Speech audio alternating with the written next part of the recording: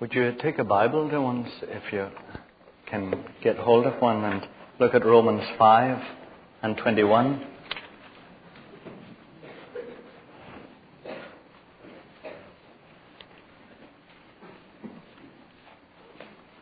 It's page 981 in that black Bible.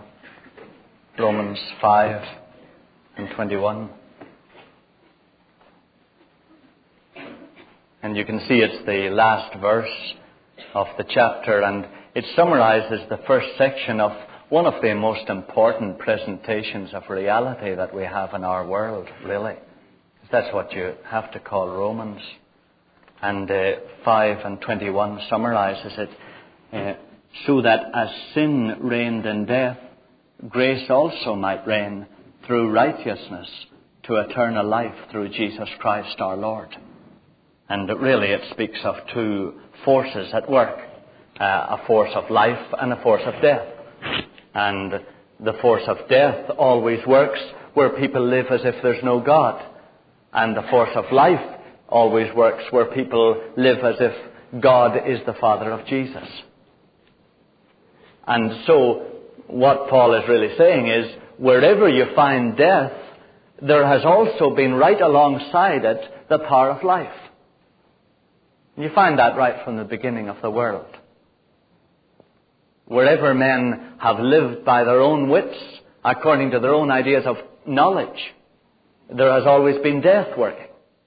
Wherever people have really believed there was an infinite, wise Creator and lived by His guidance, there has always been life. 1552 in Egypt, 1552 BC, which is about, I suppose, 3,500 years ago. There was a book that was the epitome of medical knowledge at that time. And Egypt, of course, was leading every other civilization in medicine. And the book was called, really, the Ebers, the Papyrus Ebers. And that book has some recommendations for people who are losing hair. And this is the height of mental wisdom that men can produce on their own at that time. When it falls out, one remedy is to apply a mixture of 6 fats, namely those of the horse, the hippopotamus, the crocodile, the cat, the snake, and the ibex. To strengthen it, anoint with the tooth of a donkey crushed in honey. Now that's as high as medicine at that time could take you.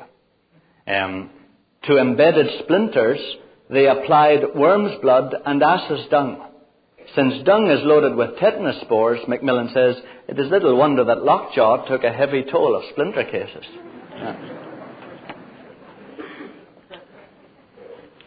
Now at the same time, brothers and sisters, as men were living independent of God by their own wits, and therefore you can see obviously spreading death, at that same time there was a man called Moses in the wilderness desert of Sinai.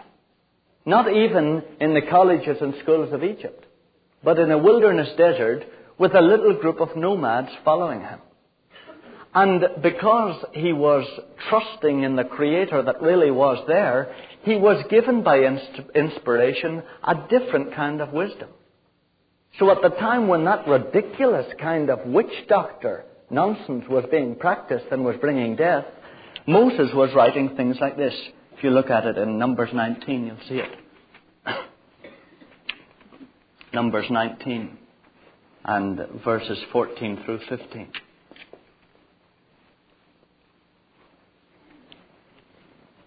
And you'll see that he was in fact outlining some of the best laws of hygiene that have ever been devised. Numbers 19, and it's page 133. 133. Numbers 19 and verse 14. This is the law when a man dies in a tent. Everyone who comes into the tent and everyone who is in the tent shall be unclean 7 days. And every open vessel which has no cover fastened upon it is unclean. And then he goes on down to 18 and 19. Then a clean person shall take hyssop, and dip it into the water, and sprinkle it upon the tent, and upon all the furnishings, and upon the persons who were there, and upon him who had touched the bone, or the slain, or the dead, or the grave. And the clean person shall sprinkle upon the unclean on the 3rd day and on the 7th day. Thus on the 7th day he shall cleanse him, and he shall wash his clothes, and bathe himself in water, and at evening he shall be clean.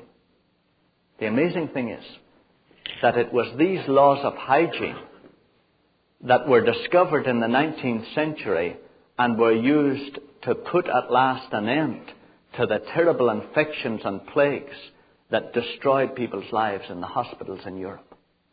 It was eventually a return to the sprinkling of water that at last put an end to those plagues and infections.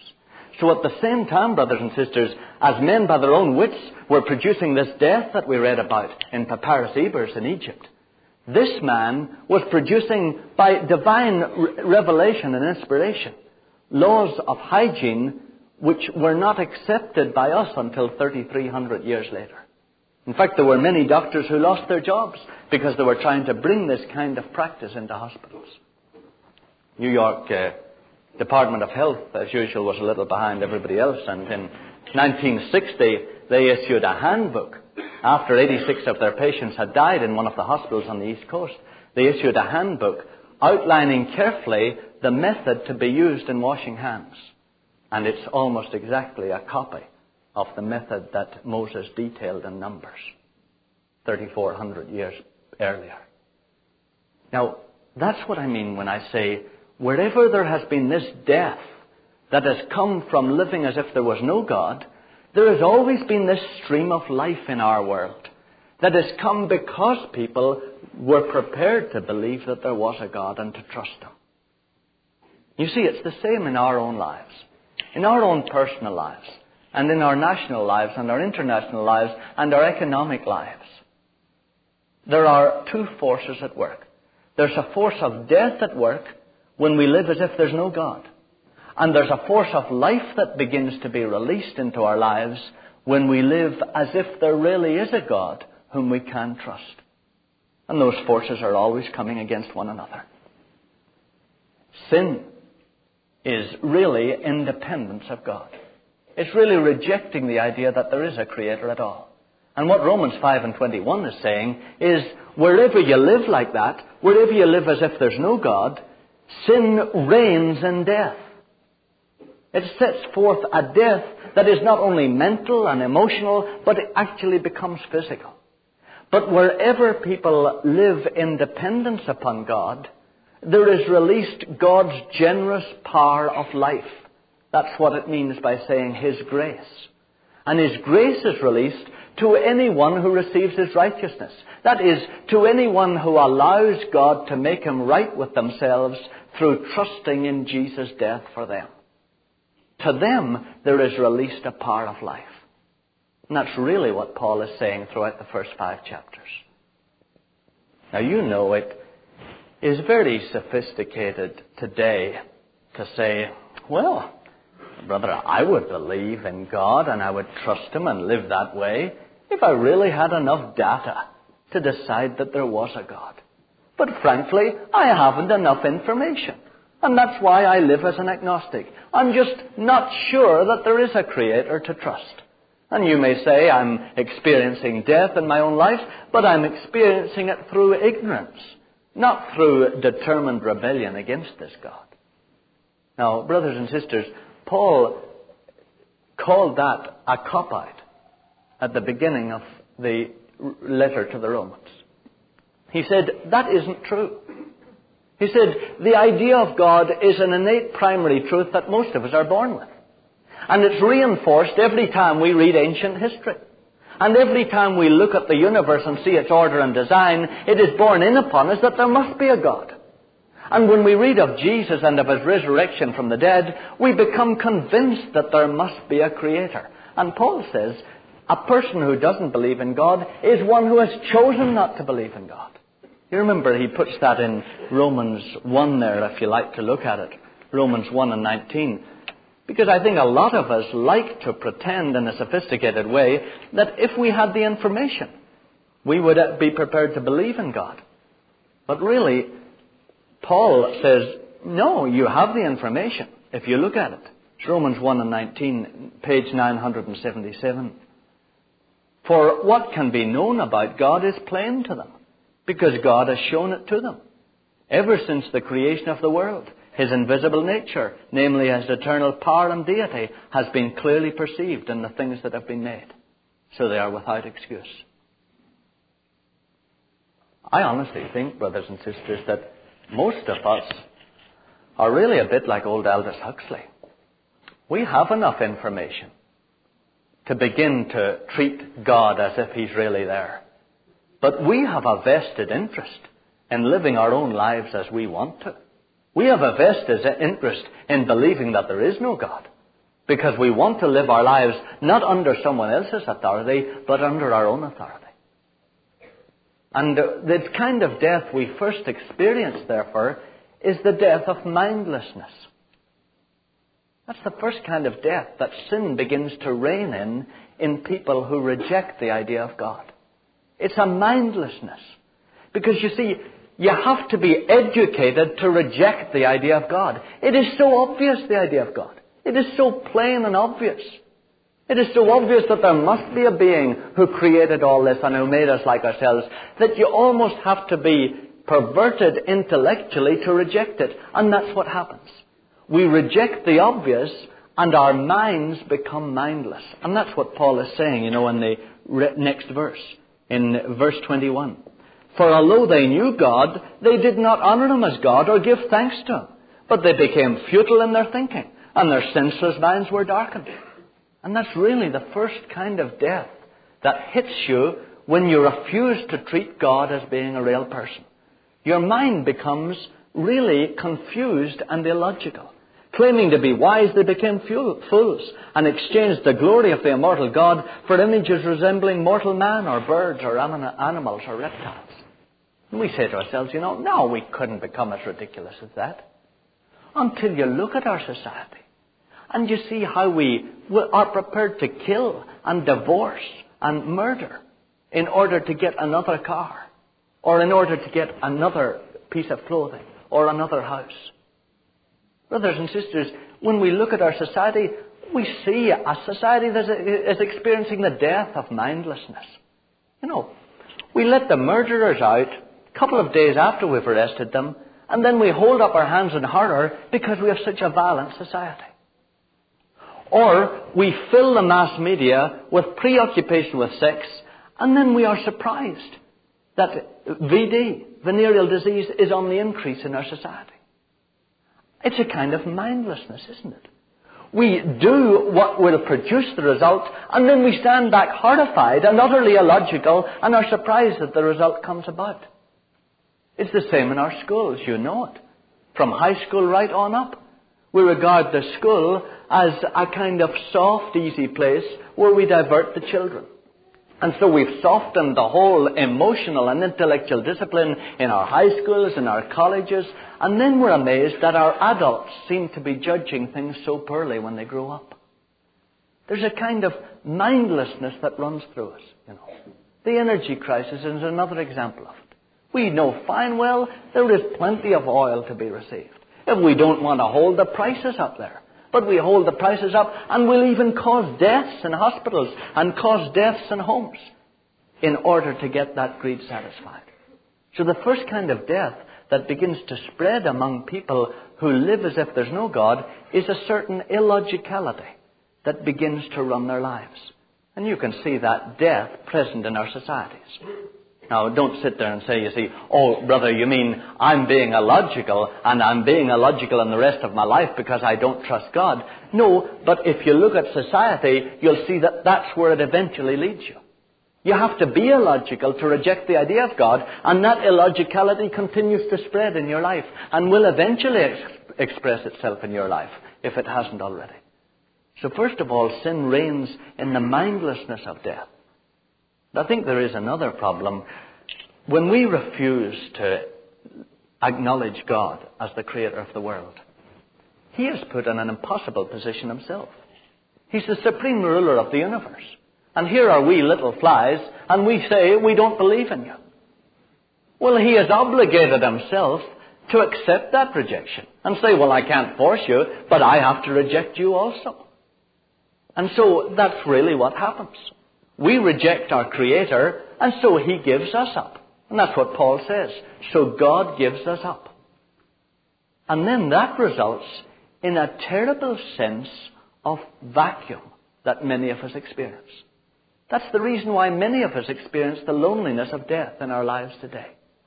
We reject God, and he gives us up, and suddenly we feel we have nobody that cares. We suddenly begin to wonder why we're here at all.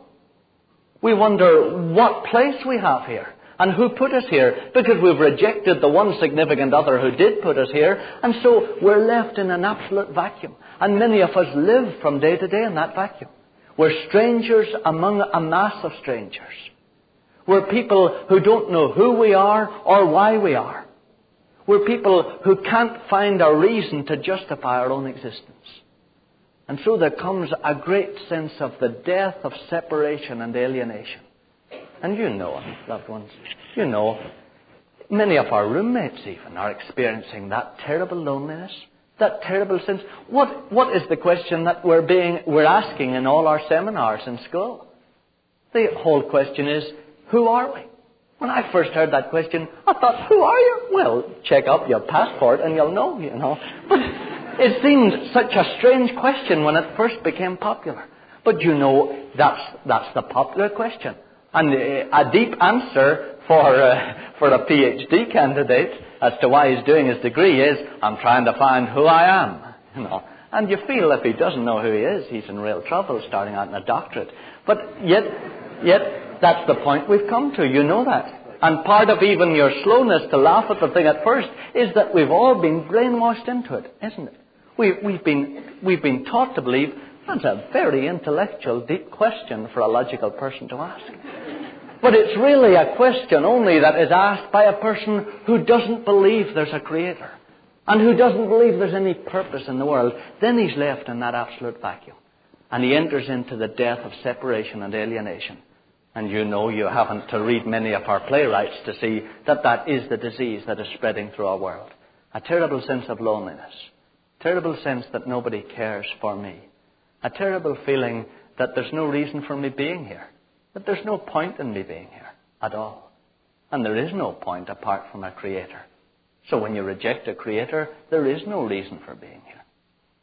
Now you know what that results in. You find yourself in a very vulnerable position. You find yourself one little fly of 3.5 billion flies on one of billions of spheres that are whirling through billions of square miles of space. Now that's a pretty insecure position to be in. And it's not long before you begin to feel it's an insecure position. And you begin to feel, if I'm to retain my sanity, I must find a reason for being here. I must prove to myself and to everybody else that there's some reason for me being here. I must justify my own existence in some way. And you know what results.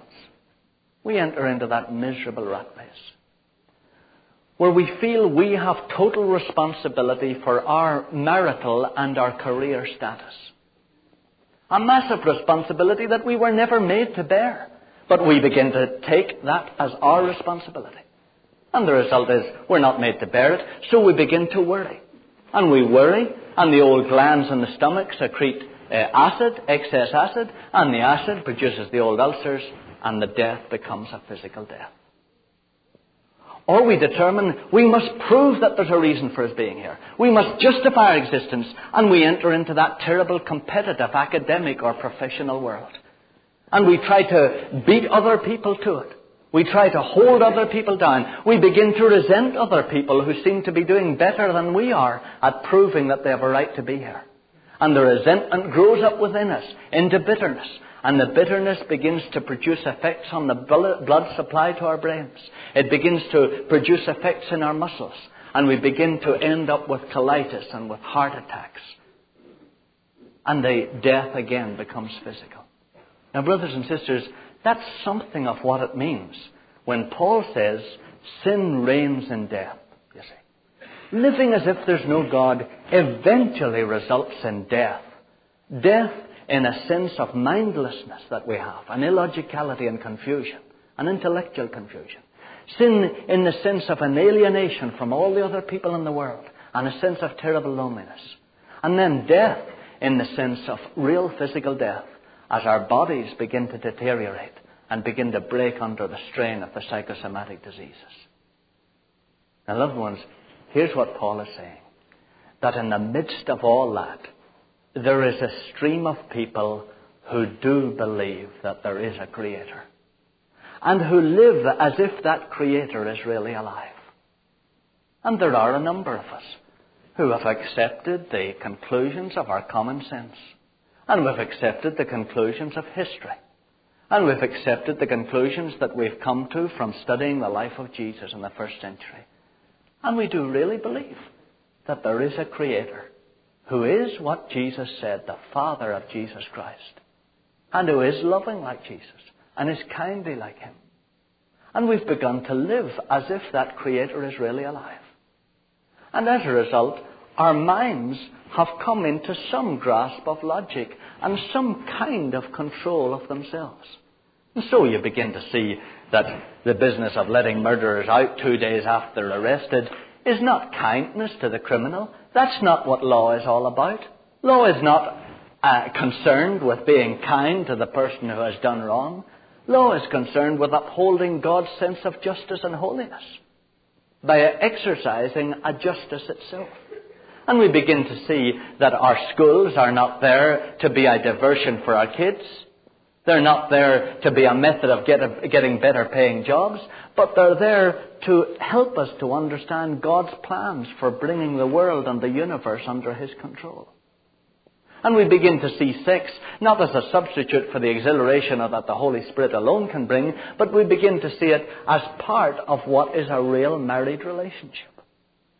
And the mind begins to come into order as we begin to live on the understanding that there is a God who really does love us and care for us. Maybe one of the greatest signs of life is the change it brings in our attitude to ourselves. It's so good, to feel that the Creator of the universe really knows you. It is really exciting to know that He knows my name and that He has numbered the hairs of my head. And suddenly, I don't care what you all think of me. I don't care what the professor thinks of me or what somebody else thinks of me. My Creator knows me. He knows me. I'm His son. And He is my Father. And I can trust Him. And what does it matter what the ratings say? What does it matter whether I'm up or down? If my Father thinks the world of me, He's the only one that counts in the universe. It's hard for even Nixon to have more power than him. And so there comes a great relaxation in my relationships.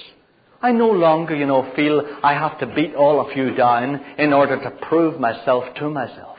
I no longer feel I have to scramble to the top of the heap in order to justify my existence. I no longer feel I have to be the best in the world, or I have to be like Muhammad Ali, the greatest. I no longer feel that pressure. I feel, Father, you know why I'm here. You know what I'm here for. I thank you. And you think the world of me? I don't care what the others think. I'm going to do what you've put me here to do. So there comes a great sense of peace, dear ones. Comes a great sense of peace then in your body as a result of that. Because you're no longer straining. If somebody does something against you, you don't feel the need to bear resentment against them. No. You say, Father, you saw what he did, but you are in control of my life. You're in control of my failures. You're in control of me losing my job even. You're in control of my failures in examinations. You can work all those into your plan for me, so I don't need to resent them or worry about them or be concerned about them. Father, I thank you that you're in control. And loved ones, there begins to come a great relaxation into your body. And no longer do you toss at night worrying about what's going to happen the next day. Why? Because your Father knows it. And He has already made plans about it. You no longer worry about, am I going to get married next year? Will I ever get married? The Father knows He has a plan for you. And you know He's going to work everything according to the counsel of His will. And even when it seems certain that somebody has upset that beautiful plan, it's good to be able to look up and say, Father, to me it seems the whole thing's fallen apart, but you know exactly where I'm going. And I know you can work this into the plan. And so, brothers and sisters, there comes a real peace, a real freedom from worry, a real freedom from strain and from resentment and bitterness. And really the old body begins to work better. And you begin to find life taking back the death that has begun to spread in your body. And your body begins to experience that life. And really, eventually God has promised that life will overcome death. And death itself actually will be lived through by us because of this power of life within us. Now that's really what Paul is saying, you see. That there are two forces at work today. A force of death at work in those who live as if there's no God, which is an utterly illogical and insane position to undertake. And no human being is made to bear the strain and the pressure that brings. And a force of life that is released by the Creator if you are prepared to live as if He is really there. And to begin to treat Him as a dear Father that really does love you. Now, we'll see, in the coming months, and in fact, I suppose the coming years, from chapter 6 on, what this life does inside us when it comes to us. But I think what Paul wants to get home to us now in these first 5 chapters is there are 2 ways to live, and you have to choose which. And I suppose, because I really do love you, I'd ask you, it's hard to speak to you personally, except that God, I think, can make you know that I am speaking to you. But would you really think, brothers and sisters, about it? Would you really decide which way you're living, And don't be foolish. Don't be foolish. Don't live that life of strain and stress. Loved ones, there is a God, The arguments are too strong. The order and design of the universe, the existence of Jesus, the innate primary idea you have in your own mind that there's a God. The arguments are too strong. The question really is, will you let Him be your God, or do you want to be your God? And that's really the issue. And one brings tremendous strain, because how can you as God guide your little ship among the other 3.5 billion that are trying to guide their ships? And there's a dear Father, who knows where your ship ought to go, and knows exactly what your life was created for. And He will bring a freedom from strain into that life if you really begin to treat Him seriously.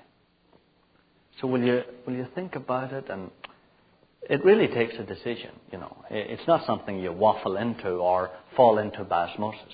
You really do have to decide, all right, I've been living as if there's no God up to now. I'm going to start living as if God is my Heavenly Father. And as if He is like Jesus. And as if He did let Jesus die for me. And really take up an attitude to it in your mind. Let us pray. Dear Father, I would trust You for quiet wisdom and peace to think for each of us this morning. Father, I trust You for brothers and sisters among us who have brainwashed themselves for so long to believe that You do not exist. Father, I would trust You to show them that You respect them and You love them. Father, I would trust You to enable them to deal with the intellectual difficulties and the intellectual problems, and to deal with them honestly, and then to be prepared to put their life where their head is, and to be prepared to put their will where their mouth is, and to be prepared to submit to You if they do come to the conclusion that You are God. So, Father, we would pray for each other here in the theatre this morning, because we all know the pressures we're under and the subtle forces that have worked within us. And we would pray for each other this morning, and pray for clarity of thought, and pray for a will that is willing to submit and to obey and to trust and love You. Trust You for these things, our Father, for the sake of my brother.